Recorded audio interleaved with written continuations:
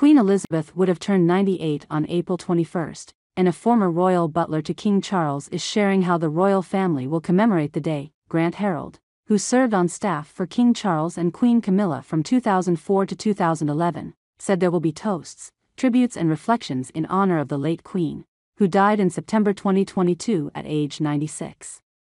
They won't publicly do anything.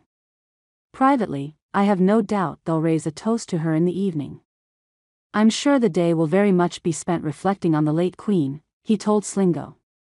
I can almost guarantee that if you were to go to Windsor Castle that day, it's very likely there'll be some flowers on the tomb that have been sent by the family members, he continued. Sometimes on royal anniversaries, flowers are sent to royal graves. It's very possible there will be flowers on the tombstone.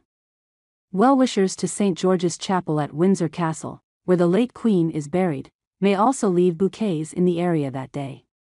Queen Elizabeth's birthday on April 21st is not to be confused with Trooping the Colour, which is the British Army's annual parade for the sovereign's official birthday, usually held in June. While Harold's bio outlines that he was based at King Charles's beloved country home Highgrove House during his tenure on the royal household staff, it also mentions that he had occasionally worked for Queen Elizabeth and Prince Philip, where he became acquainted with the late Queen's legendary sense of humor.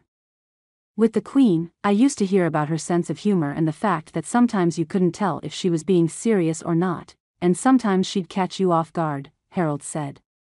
According to the staffer, he was once with her in Scotland and announced dinner for Queen Elizabeth and guests. When no one followed her cue to make their way to the meal, the monarch broke out into a run.